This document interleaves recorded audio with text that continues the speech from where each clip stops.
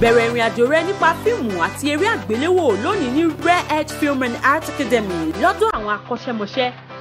Wá kọ́ ẹ̀kọ́ nípa bí a ṣe ń lo ìmọ̀ ìgbàlódé tòde òní nípa bí a ṣe ń gbé sinimá jáde lóríṣiríṣi lọ́nà ìgbàlódé tòde òní. Ọ̀nà tí a lè gbà sọdúngbó àti bí a ṣe lè sọ di ọrọ̀ ajé pẹ̀lú ẹ̀kọ́ nípa eré orí ìtàgé. Àdánilẹ́kọ̀ọ́ fún oṣù mẹ́ta, oṣù mẹ́fà àti ọdún kan fún diplomat. Lo àǹfààní yìí lónìí láti pàdé àwọn akọ́ṣẹ́mọṣẹ́ tí a ní ní ilé-iṣẹ́ wa àti àyíká tó kójú òṣùwọ̀n. Ẹ kàn sí www.refacademy.org. Láti mọ̀ nípa wa síwájú sí i, ẹ pè sórí ẹ̀rọ ìbánisọ̀rọ̀ yìí 08106685100. Rare Edge Film and Art Academy. Fi ẹ̀bùn rẹ hàn lónìí kí o sì mú àlá rẹ ṣẹ. Akọ! Àwọn ẹlẹ́kọ̀ọ́! Ayẹ́kọ̀ọ́! Àwọn gbẹ́wọ̀n rìn! Etí ló fi ń gbọ́ ipò ojú rẹ̀ wà lọ́wọ́ mi. Ojú rẹ̀ ò tún fi rí nẹ̀mọ́ láyéláyé kan gbà. Wọ́n ti sí ọ wá láti ilé sàbíjẹ́sà tó ti wá ní. Mo ti pariwo mi rí kankan ni wọ́n ṣàánú mi. Ìyá wa ti kú láti kékeré. Kí wọ́n lọ jí. Ó ti ẹ̀gbóná lásán ni wọn ò lájẹ. Tára ilé ẹni bá lóun lóògùn púpọ̀. Èèyàn náà á sì fi yé fóun náà lẹ́sẹ̀. Lómi ìbáyìí ò pa náà. Gbé súnmọ́ kó kàárẹ̀ ẹsẹ̀ kó gbé iná àti the god is. A gba ojú tiẹ̀, a gbé fún kejì ẹ̀. Òun mọ̀ ríran, ṣùgbọ́n ìwọ bẹ ní òkùnkùn bèrè wọn. Mi ò rí kankan. Ṣé tó bá yẹ pé wọ́n yẹ ti ń lù mí níbi tí mo ti ń bọ̀ nìyẹn, ìwọ máa rí mi wá sọ pé mo wọ̀n. Bó ṣe máa bá kúrò ṣe wáyé.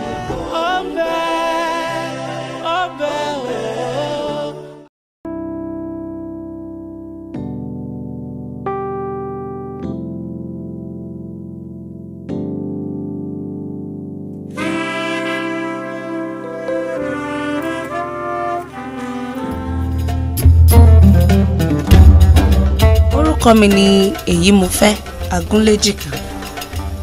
Abilékọ ni mí, mo sì ti bímọ méjì. Ṣíjúwọlá Àfìlàkà lórúkọ tèmi. Èmi náà ti níyàwó pẹ̀lú ọmọ méjì. I want to show you a story. Ìtàn tí mo wà nínú ẹ̀ ni, and I hope you may learn a lesson or two. I am sorry to barge in, but the story will not be complete tí mi ò bá dá sí. You asked why? Mo wà nínú ìtàn náà. In fact, orí mi ni pàtàkì ìtàn náà dálé lórí. Ìtàn yìí, ìtàn àṣìṣe àti ìdàrúdàpọ̀ ni. Mistakes and confusion. Bóyá ká kúkú gbà pé èmi lè kó ẹ̀dá tó dá gbogbo ẹ̀ lẹ̀. Ọ̀dàlẹ̀ dálé. Ó ṣẹlẹ̀ ní ìgbà tí mo wà ní inú ọgbà yunifásítì. Inú ọgbà yunifásítì ni gbogbo ọ̀tọ̀ náà ti wà.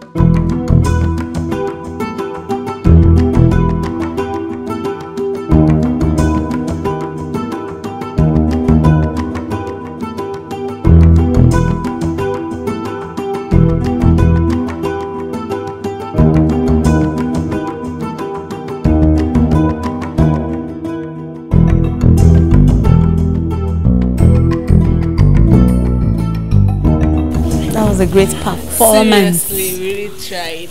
We got that. What about the people borrow comments? Yeah, I'm not though. But anyhow, it's late.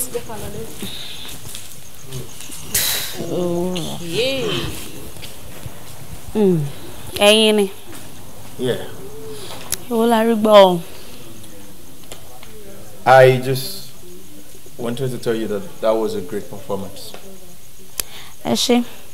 A dúpẹ́ pé ẹ wò tèmi. I wouldn't miss it for anything. Thank you. Èyí mo fẹ́. A ní láti sọ̀rọ̀. Mo fẹ́. Màá dúró dé níwájú. All right, Sumi. Bye. About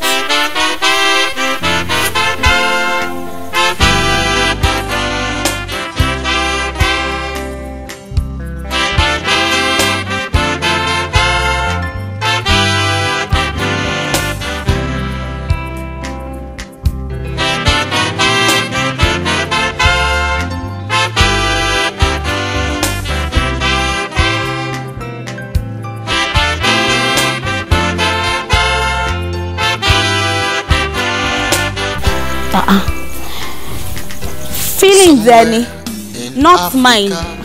Ọ̀gbẹ́ni, ìwọ ló ní ṣòro. Come on, you don't need to talk like this now. So Shiju, mo ti sọ fún ẹ. Mo need time láti rò, to think about it properly. The truth about it is there is even nothing to think about properly. There is nothing to think about properly. See, àkókò lè wọ ẹ̀mí fẹ́ palẹ̀. I have waited for months. I can't wait any longer.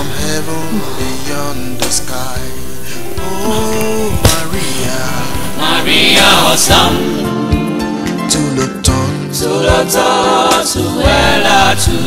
Karl Marx ló yẹ kí socialist ideology kó di ìlú mọ̀ká.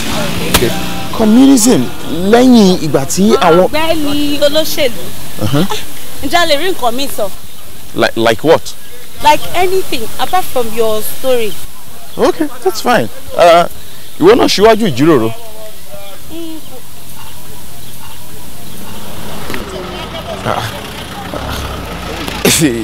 Arábìnrin òǹkọrin àti òṣèré. Really? Rí nǹkan kan sọ ni? Of course, mo ní nǹkan tí mo fẹ́ sọ. Bẹ̀rẹ̀ ń gbà náà. Kí ló dé tó parọ́ fún mi pé owó show mi ní alẹ́ ọjọ́ yẹn? Did you? I go surprise you. I go surprise you. I go buy you cars. I go build you house. You know, what's the pet èmi náà ti máa ń jí sórí ẹ̀, but I couldn't bring myself to accept the truth. Bó ti dàjọ́ pé mo retí ẹ̀ lálẹ́ ọjọ́ yẹn, mo mọ̀ pé ò ní wá. Mo pa network phone kí n lè fi máa gbọ́ rédíò and all through it was fun. Gbogbo time tí bá dẹ̀ ti lọ sí backstage ni mo máa ń yọ ohun ẹ̀ gbọ́. I know you were here. Hello. Kí ló ń pa ẹlẹ́rìn?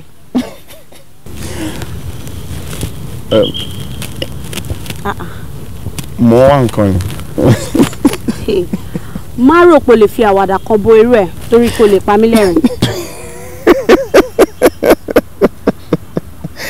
Yeah. Okay. We shall see. No, nǹkan tó ń pa ẹlẹ́rìn ni mi ò mọ̀.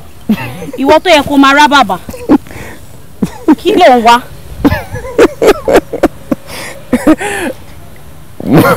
Mo wá sọ̀rọ̀ ẹ̀ ni. Sọ̀rọ̀. Kí ló ń jẹ́ bẹ́ẹ̀?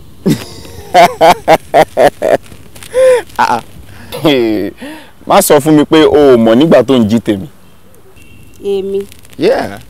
Jí sọ̀rọ̀ ẹ̀. Yeah.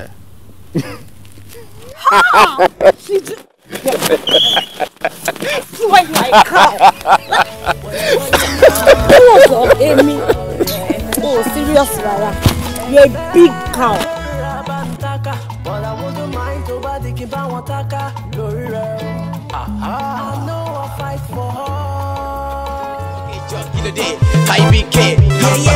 Okay, I'ma get up in the day. High BK. I should wine with the high, oh. With the car, with the pop, with the spend, with the sand, with the chop money. Wine with the high, oh. Okay. A call is coming in. Let's just quickly pick that call. So sorry, we lost it. Kindly please call back. Thank you. Alright, yes. Welcome back. This is still your man SJ live on Campus Radio. The next request is from someone special who calls himself anonymous. To someone he regards as the most special being on earth. The anonymous lover says, no song can equal his love. But this is just a reminder that the day their love stops is when his heart will stop beating. Funny, isn't it? Wow, this is a song. Listen to it.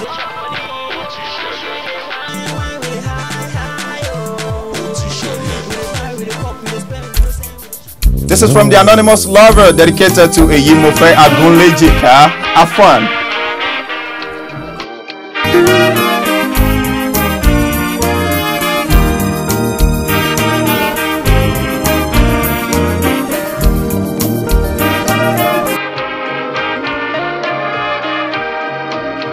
It's been a long time. People believe the facts. Like the marriage coming together of a man and a woman in marriage. So just the love between them.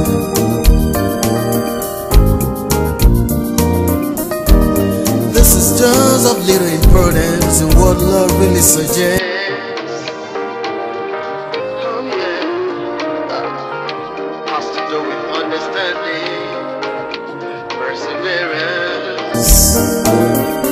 And real trust,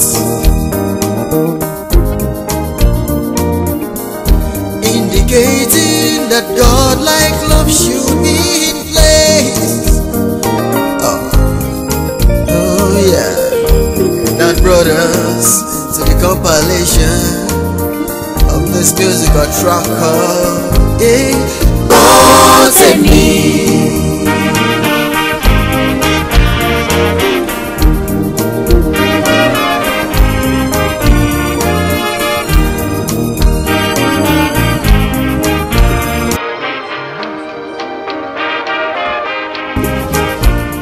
It is prejudicially wrong to attempt a mass exploitation of the student body. What the further, Mr. Speaker?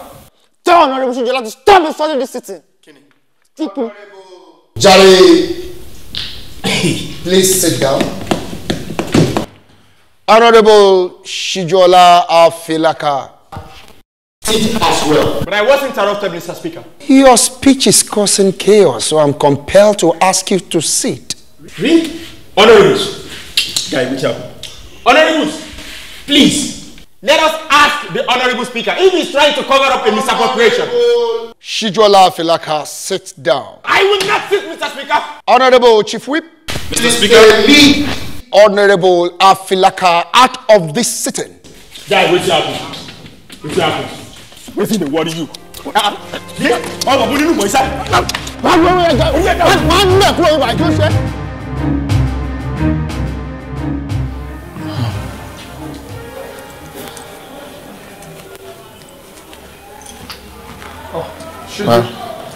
Báwo.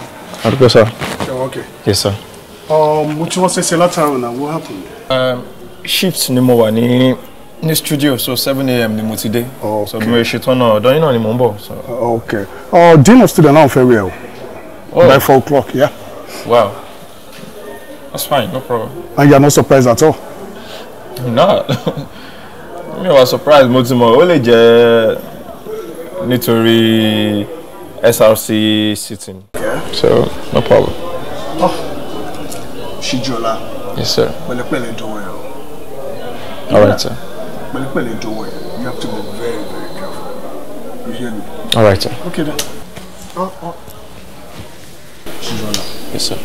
Ìwọ àti ọmọ mi kẹta. Ẹgbẹ́ ni. You are like a son to me. Onínú fùfù ń bínú. Alámòdí dákẹ́ ń wò yẹn. Ó ní wèrè dùn wọ́n lọ já ṣùgbọ́n kò ṣe bí lọ́mọ. Are you getting me? Agídí inú kì í jẹ́ ká dáwèrè mọ̀ yàtọ̀ ni lágbo nígbà mìíràn. You hear me very well. Relax. Ṣùgbọ́n. Yes, sir. Ṣùgbọ́n. Thank you, sir. Okay then.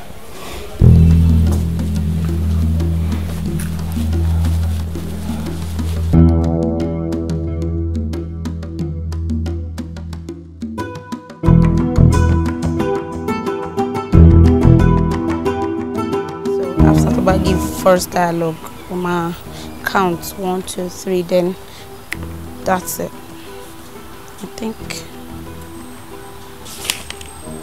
Okay, that should be for same 100 on 1. To pass through Sibe, then Louis stage and come.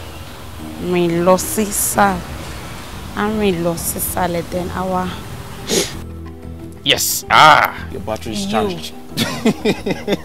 Big head. How are you? I'm fine. So, Q&A HOD FPF. No, also pay Dean Student Affairs ready me for 4. And you're here at 3:30. There is nothing wrong in the old man waiting for some minutes too, so. Chijuola. Yeah. You are so impossible. I know I am. So you need to say.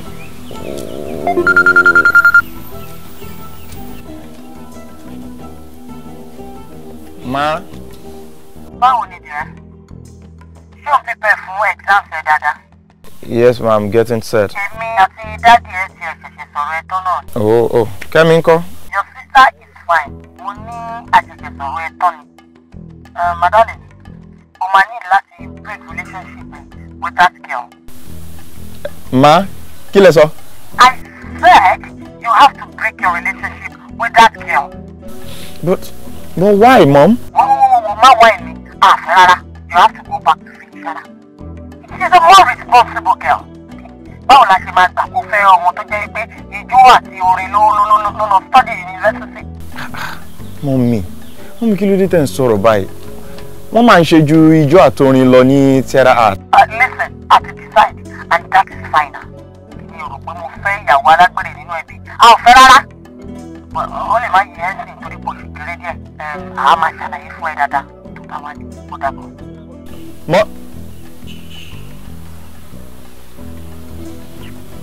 Kí ló ṣẹlẹ̀? Ṣé wà tí mọ́mí Jan? No, kò sí nǹkan kan ajá. Mo gbọ́ tẹ̀ ń sọ̀rọ̀ theatre art. Yeah. Àbúrò mi kan, no. Cousin mi kan ló fẹ́ ṣe theatre art. Wọ́n wá ń sọ pé ijó àtorin nìkan ni wọ́n ń ṣe ń bẹ̀. So nǹkan tí mò ń fẹ́. Wait. So ní era àtàwà ìyẹn ni pé àwọn kan ṣe wà tán ní opinion pé ijó àti ìlù nìkan là ń ṣe ní theatre art. Ó sú mi o. Mo ṣáà ó pé ọmọ àgbà mi gẹ́gẹ́ bí ìyàwó. Yeah. I'm running late. I need to go see the dean like now. So it's not 4 yet. Yeah, so I'm gonna see you around. I just okay. I'll see you around. I'm sorry. That way? Yeah, that way. 4 to 4. So, tó bá ti ṣí next thing I'm going.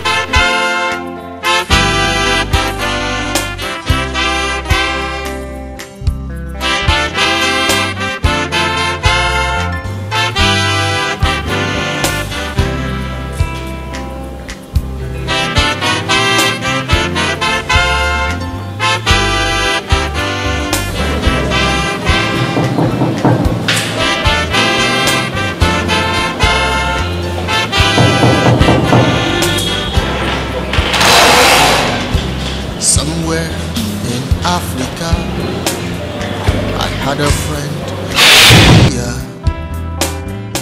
such a charming.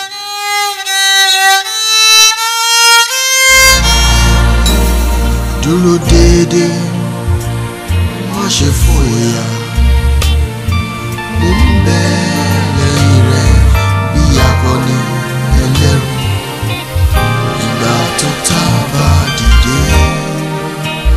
Ṣé mi ni má ṣe bẹ̀rù, dúró digbí, má ṣe bọ̀ jẹ́gẹ́, ṣé mi là tó fara tì bí òkè, má mi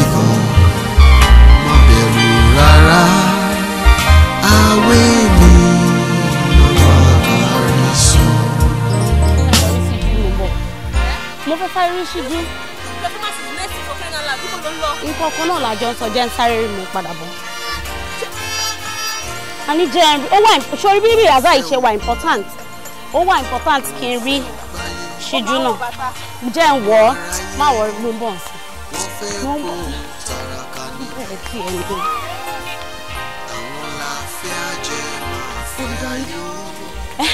Kí ni dean of students wá sọ? Man, you're threatening me. Will you listen and stop being impudent?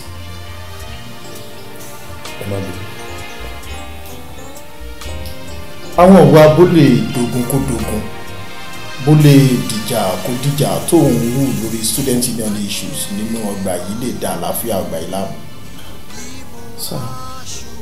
Ọ̀rọ̀ yìí èdè àìyedè lásán ló jẹ́ láàrin àwọn akẹ́kọ̀ọ́. Nǹkan tá a lè yanjú láàrin ara wa ni.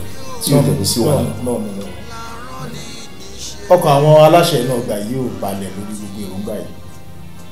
You were probably not yet born nígbà tí wàhálà ẹgbẹ́ akẹ́kọ̀ọ́ àti ẹgbẹ́ òkùnkùn pọ̀ nínú ọgbà yìí.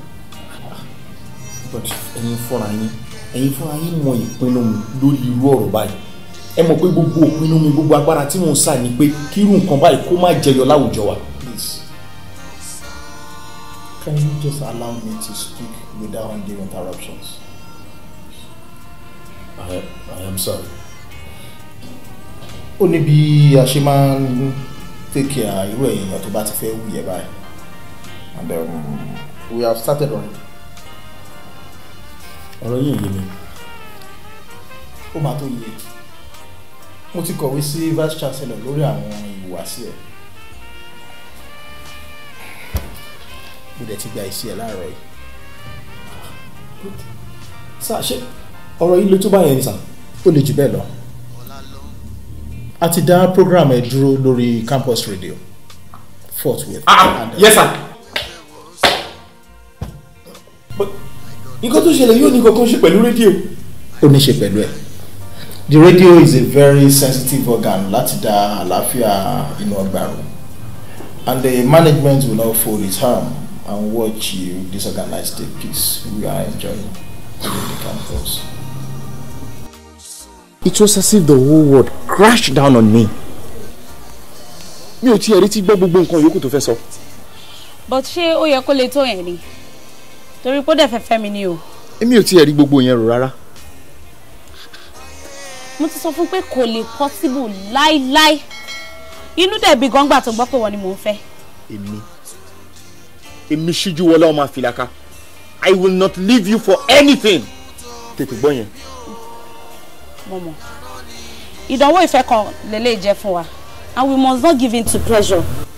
Irú nǹkan báyìí ló máa ń jẹ́ kí ìfẹ́ jinlẹ̀ dáadáa. Ṣíjúwọlá, are you okay? Ṣíjú.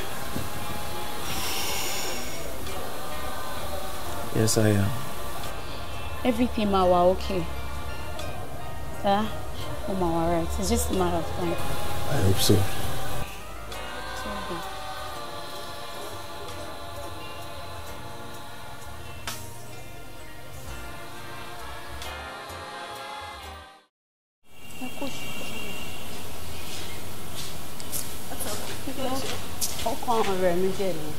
Okay, that reminds me.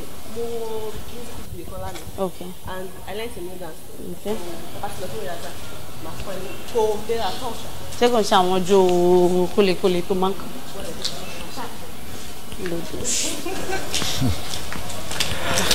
Mo fẹ́. Bóni.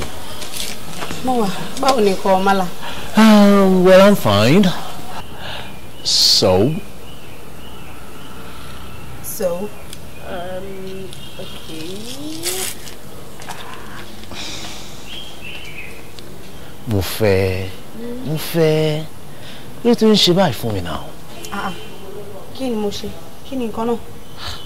Crying out loud, you're breaking my heart, mo fẹ́.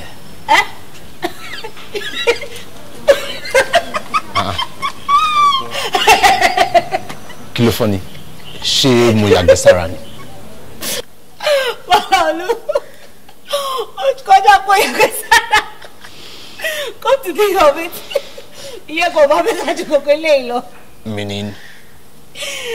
Wo, ọmọkùnrin, ó jẹ́ gbé broken heart ẹ lọ fún surgeon for plastic surgery. Torí mi ò feel pity fún ẹ. Let alone ìfẹ́. Excuse me.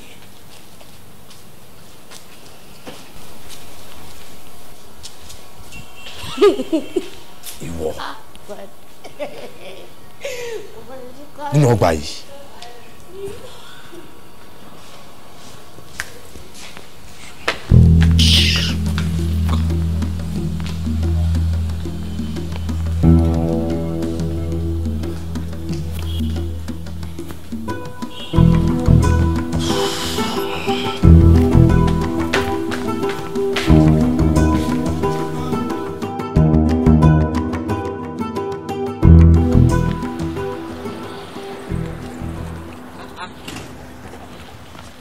Kí ló ṣẹlẹ̀? Wọ́n wá jàre brother ọkàn. Ọ̀rẹ́ mi, kí ló ṣojú ẹ̀ tó dọ̀ báyìí? Àṣé wọ́n ti gbà yàwó àfẹ́sọ́nà ẹ̀ ni. I'm so tired, man. Yeah. Mo ṣẹ̀ṣẹ̀ ṣe 5 classes tán pẹ̀lú 1 practical demonstration ní live studio, so I'm tired, man. I dey work hard. Ó ti gbàgbé ọ̀rọ̀ ìpàdé ta sọ lálẹ́ yìí ni.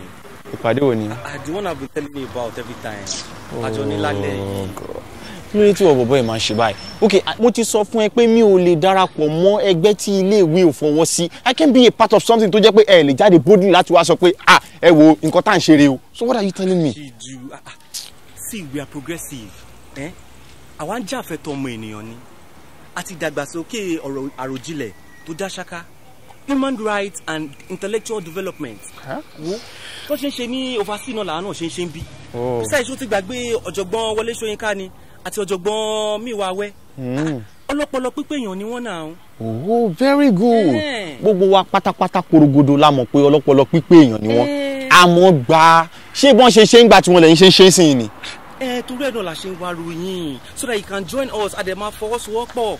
Ẹ ṣe ń wárú èmi Ṣíjúọlá. Okay, ẹ ti ń wẹ́ni tẹ́ fẹ́ fi ṣe sacrificial goat tàbí ẹ ń wẹ́ni tẹ́ fẹ́ jẹ́ ṣe revolution. Wo gbọ́ tọrọ sórí tẹ́ bá ti rẹ́ni tẹ́ máa lò tẹ́ ti lò tán tọrọ yín ti yanjú ẹ pè wá ń gbà yẹn bóyá a máa jẹ yín. Má ṣe báyìí ṣó mọ̀ pé ní sùúrù a ní kó tó bá ti wà pẹ̀lú wa má wọ̀ rí everything mama. Ọ̀gá fi mí lẹ̀ jàre kó get out pẹ̀lú gbogbo rubbish. Má ṣe báyìí náà. Kí ló ṣẹlẹ̀? Má jẹ́ kí n wojú ẹ o. Wetin happen gan? Mo sọ fún yẹn pé ó rẹ̀ mi ò dẹ̀ ń bá mi sọ jack shit. Guy waka no way.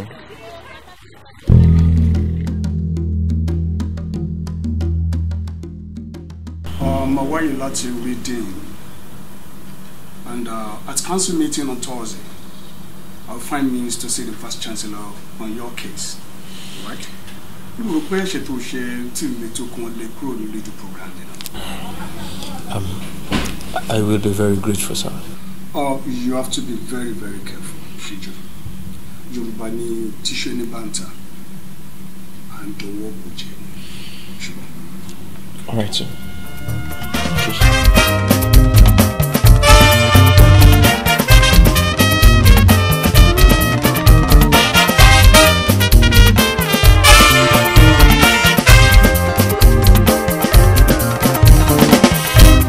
Ṣe bí onírí láti ṣe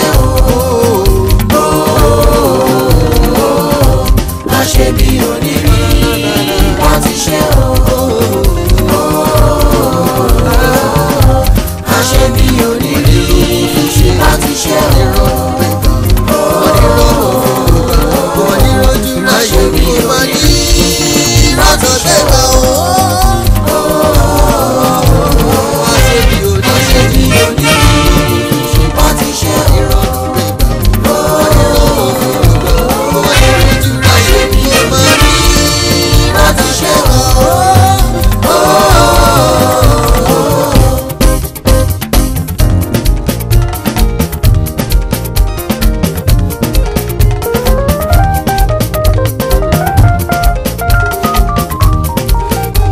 mi ṣe bí wọn ò mọ nǹkan.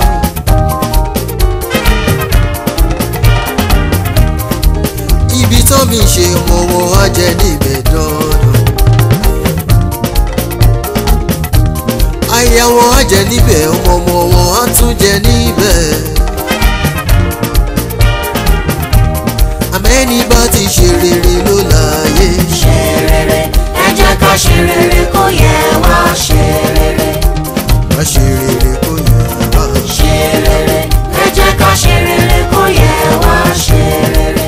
ire ló pé o ìkà ò pé o. ṣe rere ẹ jẹ́ ká ṣe rere kó yẹ.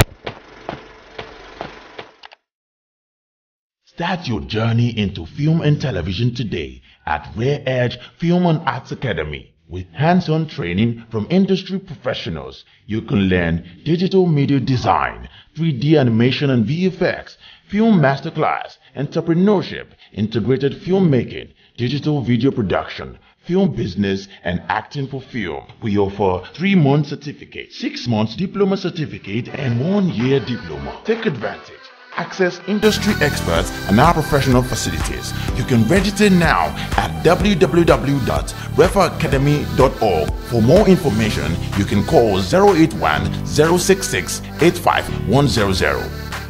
Rare Edge Film and Art Academy. Explore your talents, fulfill your dreams.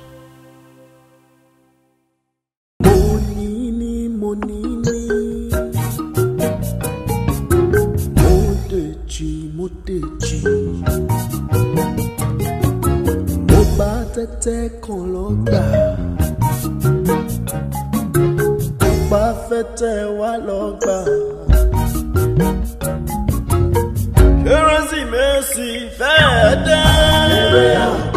It's all fun and games till the tables turn. You no get body, no put body, oh no no. The sky could vanish and hell would fall. Oh my brother, I go red. Biku ile o baniyo, tode ole muni. I too sabi badi. Oh no she Jesse, ikuti ojú gba ẹni o, òwe ló ń pa fún ni o.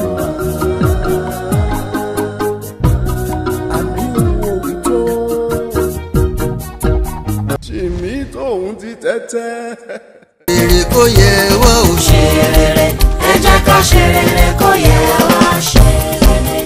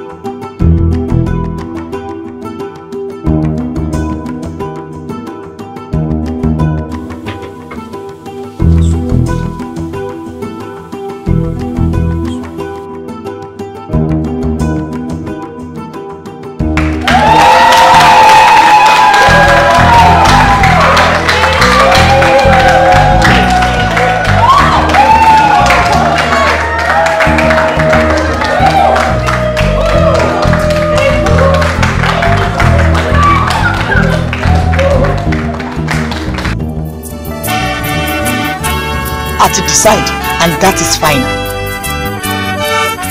Èmi rò pé mo fẹ́ ìyàwó alágbèrè nínú ẹbí a ò fẹ́ rárá. Ó lè má yí ẹ́ ń sìn torí kò ṣe kéré díẹ̀. A máa ṣàlàyé fún ẹ dáadáa.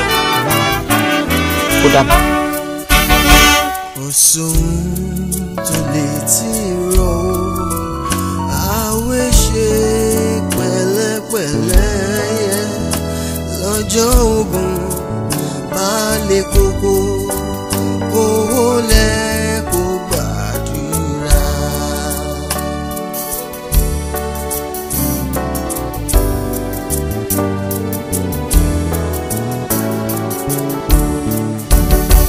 Never reach a compromise, moving never looking back. Don't you ever be tired, don't you ever be lazy.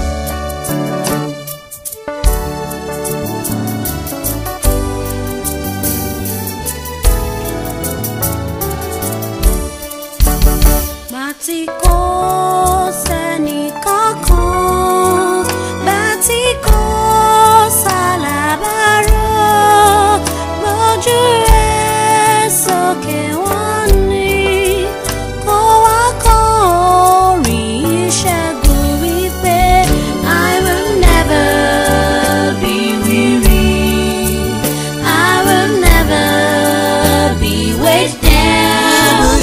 I'll be strong, I'll be firm, I will put my trust in the Lord. I will never be weary, I will never be weary. I will never be weighed down. I'll be strong, I'll be firm, I will put my trust in the Lord. I'll be I'll be strong, I'll be firm, I will put my trust in the Lord.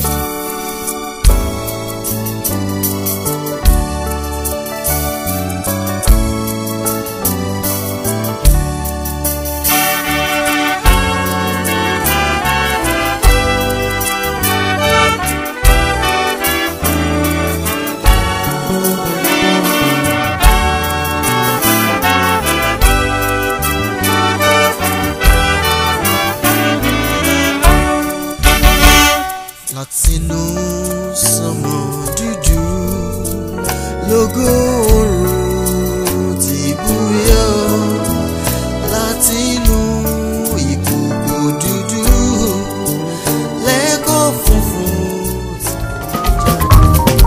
Àwọn tó mi ṣe bí wọn ò mọ̀ kan.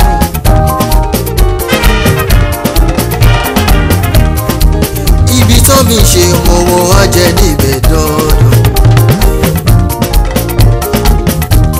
Aya wọn á jẹ níbẹ̀, ọmọ wọn á tún jẹ níbẹ̀.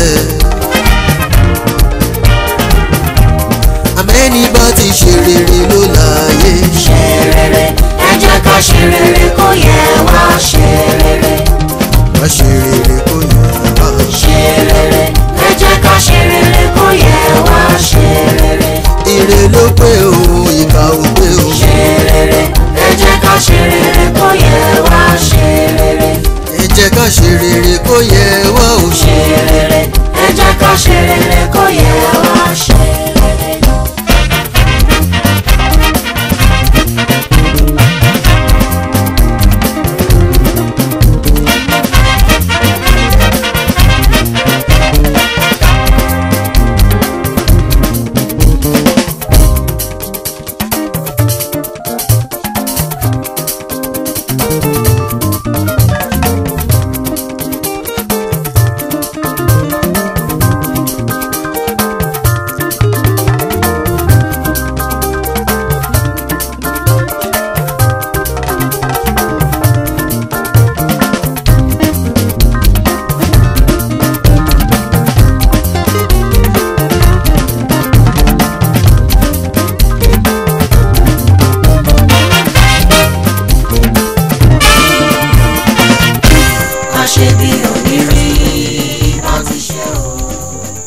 Honorable Jare Ibiola and some members of this committee have grossly mismanaged the union front. Therefore, guilty, and I mean guilty, of fund misappropriation and abuse of administrative powers. That is something kí ló ṣe ná? Kí ló mọ̀ pa administration tí wà lè ṣe wá kó tó báyìí ná? Èmi kí ló ní mọ̀ pa administration? Kí ló mọ̀? Mo kọ́ administration ìwọ gẹ́gẹ́ mọ̀. Ó yọlá rẹ̀ lọ ṣe manager ọmọ kan tó kọ́ni sẹ́ láti date ó tún manager ti. Ọmọ ọlọ́run tó lọ́dún lọ́pọ̀lọ́ ó ti tẹ̀lé àwọn tó máa ń pa administration lọ́n tiẹ̀. Ibẹ̀ ni kò wà kó wá gbórí kàkiri administration no nothing upstairs. Kí ló fẹ́ fọwọ́ yẹn gangan pẹ́ sí? Ọ̀dẹ̀ àpọ̀dà òṣì administration kí ló yọ nothing upstairs. Ó ní nǹkan kan tó lọ́pọ̀lọ́ àbá gidi oṣù lọ́wọ́ ṣe káàkiri. Kí ló administration. Daddy, tell me not to do that, son. Daddy, this guy don't die. Daddy, hey, why do you have to do that? Daddy, hey, Daddy. Àṣebí onírí bá ti ṣe o. Àṣebí onírí bá ti ṣe o. Àṣebí onírí bá ti ṣe o. Oníròjú ráyè mi ò ní sèpè mọ́ èyí tí mo ti sẹ́ àrò mo gbé o. Àṣebí parí bá ti ṣe o. Àṣebí onírí bá ti ṣe o. Mo sọ fún ẹ, but you refuse to listen to me. You can see now. I spoke with you like a son, like a brother, even like a friend. But see where you've landed yourself. I'm not going to get no problem to you because you played into their hands and foolishly too.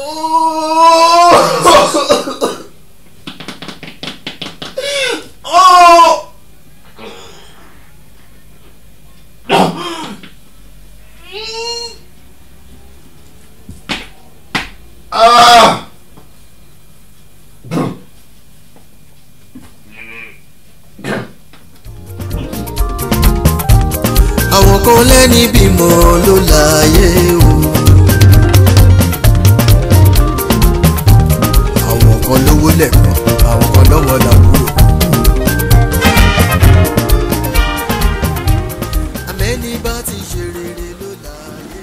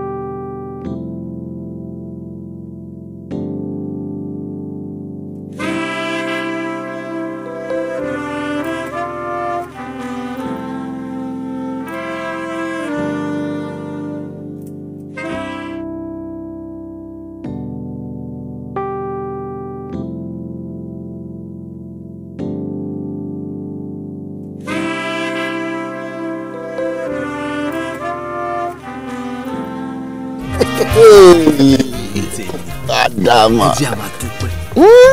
Wípé àrẹ́yìn ọ̀tá. Àrẹ́yìn òdì àtòfò àtàrò wọ́n ń gbénu abẹ́ wọn wò wá. Tẹ́lẹ̀ nǹkan wọ́n sọ fún wọn tẹ́lẹ̀ tó wọ́n jẹgbẹ́ wọn. Nígbàkúgbà ẹ jẹ́ kó máa yé wọn wípé àwa là nínú ìgbà yìí. Bẹ́ẹ̀ ni ẹ wo ẹ jàjẹ́ ẹ jàjẹ́ ẹ jàjẹ́. Ìjọba ti yan ẹ̀jẹ̀ tó ìjọ.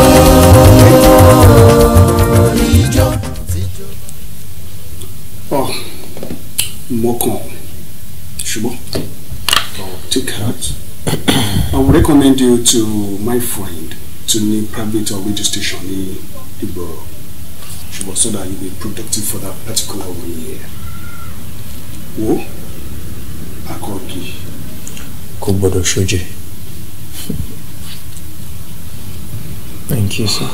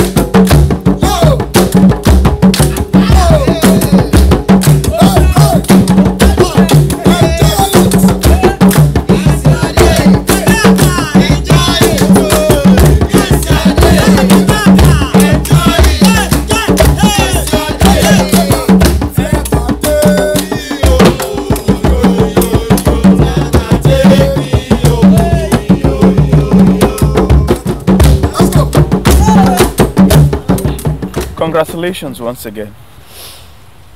Thank you. And you're welcome back to campus. Thank you. Àsìkò ti tó láti kojú ogun wa yìí. So. Rárá o, Shiju. Àsìkò nìyí láti wà more careful. I'm serious. O ní láti ṣe jẹ́jẹ́ pẹ̀lú ọ̀rọ̀ student union lásìkò yìí. Nǹkan kan náà la jọ ń sọ. Nǹkan tèmi náà sọ nìyẹn.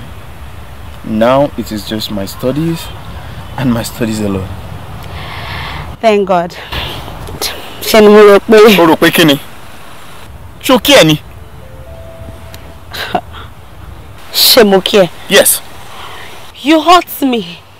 You almost ruined my life. My whole life. O wá ń bèrè pé ṣé mo kí ẹ? Ṣé wo dà mí ni? Rárá o. Excuse me. Ìwọ tó ń ṣojú méjì pẹ̀lú mi. I would never have done that in my life. But I saw you. You saw nothing. I saw you and Malaolu that night at Spices. And the other night after your performance at the theater. Malaolu.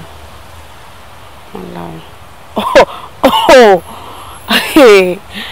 Alẹ́jọ́ torí èmi àti Malaolu. I was thirsty. I felt like taking a drink. Mo dẹ̀ lọ sí Spices and it came out from nowhere. Babe, you dé tẹ̀lé dá jókòó síbi tó ń dá ṣe fàájì. Bí àti ẹgbàgbé ń pààyàn. Permit me to pay for your drink, please. Má worry, mo ti sanwó already.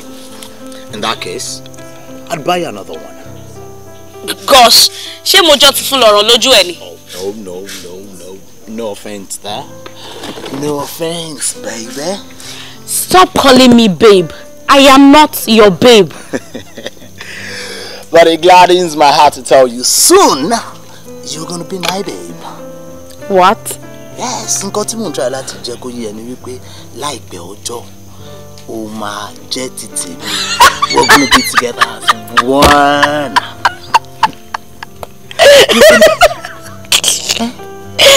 Malaolu, in your dreams. Oh, I love that.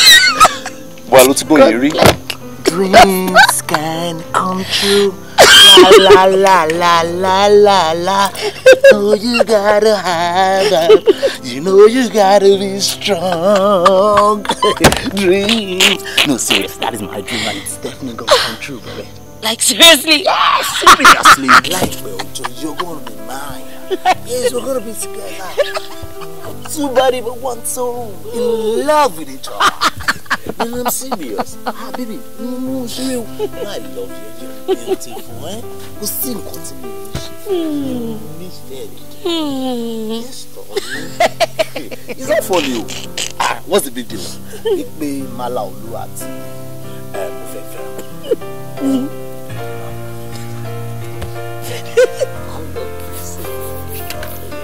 look at you. Like seriously? Like seriously? Seriously? Papa, my friend. And the second time Tolu wa yẹn, mo ṣe parí performance ni, and mo kí everybody. At first mo tẹ̀wọ̀ kọ́ mọ̀ pé òun ni.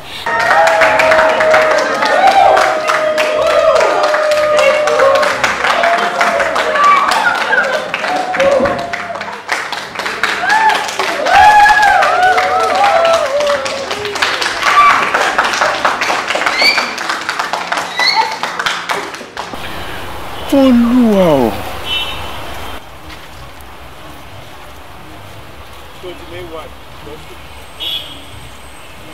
Ó ṣẹ̀ṣẹ̀ yé mi. Pé kí ni? Mo fẹ́. We were stupid. What? Someone tricked us. Really? Ní alẹ́ ọjọ́ yẹn, I received a text message on my phone. Okay. That I should come to Spices. Kí n wá wo ìwọ àti olólùfẹ́. Mo ò kọ́kọ́ gba message náà bọ̀. Ṣùgbọ́n ìgbà tó jẹ́ pé ọ̀nà mi gbàbẹ̀. Mo wò pé kí n lọ. Kí n tiẹ̀ lọ wo nǹkan tó máa ṣẹlẹ̀. Ìgbà tí mo débẹ̀, mo rí ẹ̀yin méjèèjì.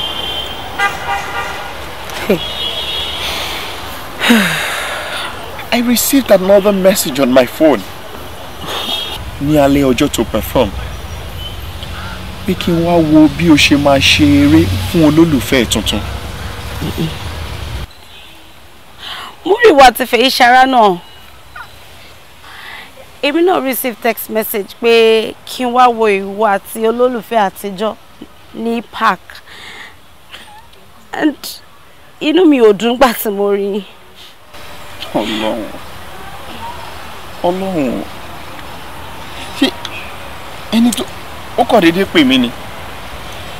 Òun fẹ́ bẹ̀bẹ̀ kí n dáríjì òun fún gbogbo pains tí òun ti jẹ́ kí n go through. Pé òun dẹ̀ fẹ́ jẹ́ ká jọ máa ṣọ̀rẹ́. Goodness God. So what plan any? It's a big conspiracy. And we couldn't even see through it. And I was so daft. So proud that I was even using this same Feishara to torment you. And I was also using Malaolu to torment you. Mo kàn tẹ̀lé lásán ni. Kíní kan tí mo ṣe pẹ̀lú Malaolu. Mo kàn fẹ́ kó. I just want you to get jealous.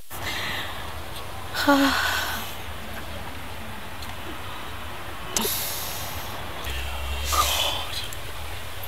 We were so proud and foolish. Àwọn alágàbàǹgebè àdẹ̀gbà wọn láyè kan wọ àárín wa láti rú omi ìfẹ́ wa. Ayé wa o. And I think the dean is in the know too. Dean of students. Ó frustrate life mi nígbà tó lọ. He wanted me out and I left. Nísìnyí tí mo ti padà dé, èmi náà ti ready fún. Rárá o Ṣíjú. Ṣé bó sọ fún mi lẹ́ẹ̀kan pé o ò ní dá sọ̀rọ̀ student union mọ́? Ìkọ̀kọ̀ ló ń sọ. Ṣé nígbà tó bá jẹ́ pé tí mi nìkan ni mo kọjú mọ́? Ṣùgbọ́n aráyè àti sáré tẹ̀lé mi. Or saw anything pé mi ò wà discipline. Thank God. I am happy now.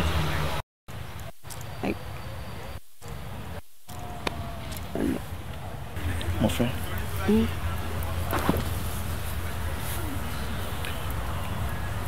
Ọdún kan ti fẹ́ lé báyìí. Bẹ́ẹ̀ni.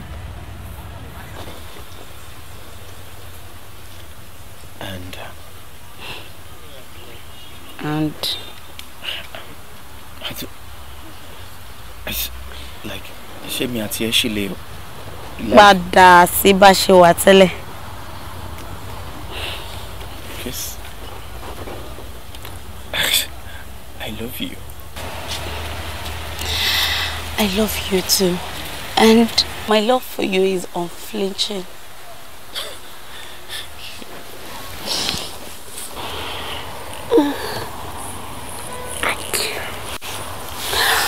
No, Shiju, no. Kí ló mean? Ọ̀pọ̀lọpọ̀ nǹkan ló ti ṣẹlẹ̀ sí mi nígbà tó lọ tí ò ní lè jẹ́ kí n wojú ẹ̀ mọ́ gẹ́gẹ́ bí ọkọ. Oríṣiríṣi nǹkan ló ṣẹlẹ̀. Mo bẹ̀rẹ̀ sí ní lo oògùn olóró because I couldn't control my emotions. I was wrecked. Mi ò lè jọ̀gàn mọ́. Mo fẹ́ past is past. Past is no ordinary past. Tọ̀sọ́tòrò ni mo fi ń sunkún ní gbogbo ìgbà. Ojoojúmọ́ ni dean of students ń gbógun tì mí. Àwọn ọ̀rẹ́ mi gan, they were nowhere to be found. Òun nìkan ni mo rí tó náwó ràn lọ́wọ́ sí mi.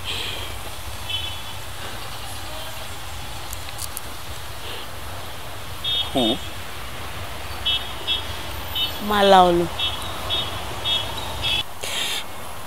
Òun nìkan ló ready àti fún mi second chance. Also it appeared. Mi mọ̀ pé nìkan tó ń wá. Tàbí ká sọ pé mo mọ̀. Ṣùgbọ́n torí pé mo nílò ìrànlọ́wọ́. Ojú mi fọ́ sí òótọ́.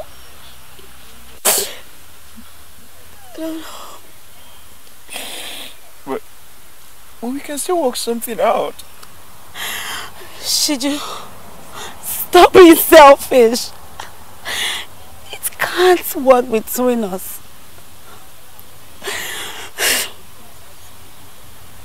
Ẹ̀kọ́ pàtàkì lè jẹ́ pé ohun ẹlẹgẹ́ ni ìfẹ́ ohun ìkórìíra jẹ́. Ọkọ sì lè yí padà sí ìkejì láàrin àkókò ráńpẹ́. I wouldn't want to hurt myself again. Should you hurt myself again?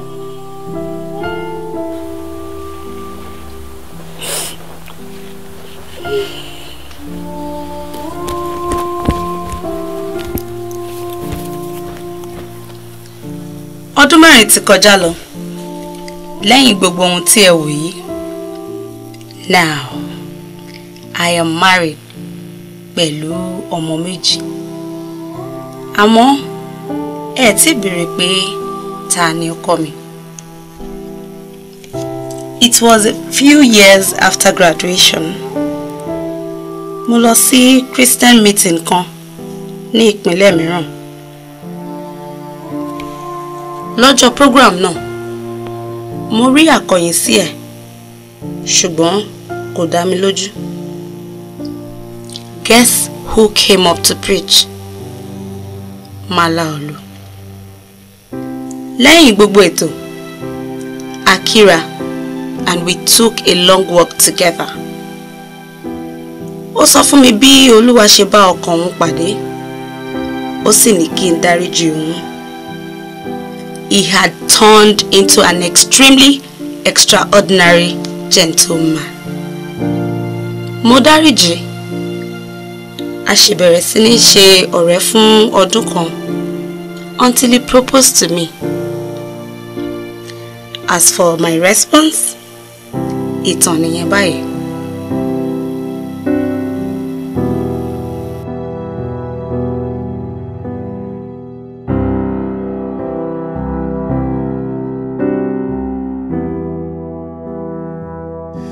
Well, èmi ló kù kí n sọ bí ìtàn yìí ṣe parí lọ́dọ̀ tèmi.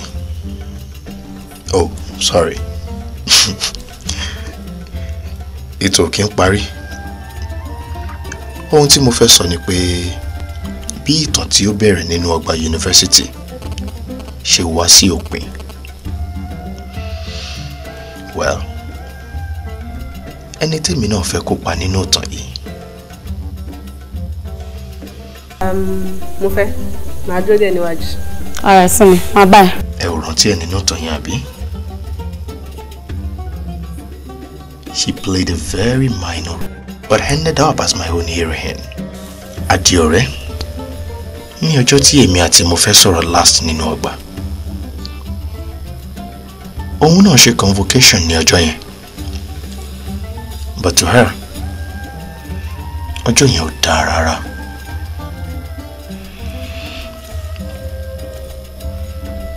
Mo rẹ̀ lẹ́kún gẹ́gẹ́ bí ọ̀rẹ́. Her problem. Ọkàn ẹ̀ bàjẹ́. Nítorí màmá ẹ̀ ò sí láyé láti wà níbi convocation ẹ̀. Adiore kò rí kó sùn. Débi pé lẹ́yìn tí òun fúnra ẹ̀ kúrò nínú Ọgbà, ó máa wá yọjú sí mi lóòrèkóòrè. Lójijì, ayé mi bẹ̀rẹ̀ sí ní yípadà. Ó sì gba ìtura. Ǹjẹ́ tí wàá rántí ẹ̀ báyìí?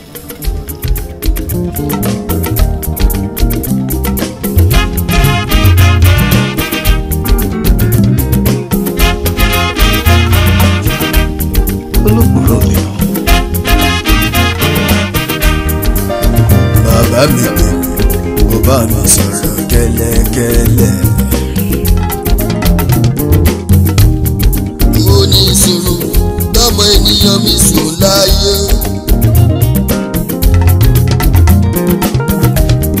Ara mo bá dùbúlẹ̀ mo mi wòye. Wíwòye tí mo mi wòye, mo bá sùn ló bá gbé mi lọ.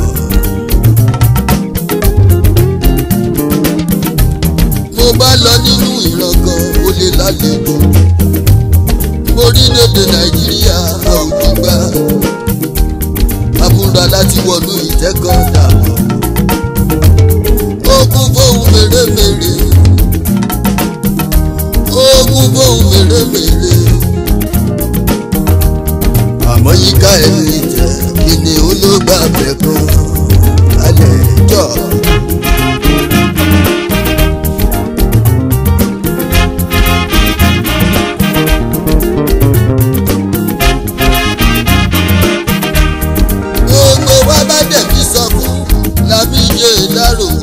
Torí iwájú ò ṣe lọ, ẹ̀yìn ò ṣe padà sí o. Torí iwájú ò ṣe lọ, ẹ̀yìn ò ṣe padà sí. Nígbà ojú dábẹ́rẹ́, mo bá lágé pàwọ́ tèmi, abẹ̀rẹ̀ eré ìdárò dàgbà. Ká tó wí ká tó fọ̀, kìnìún máa ti ilé ènìyàn o.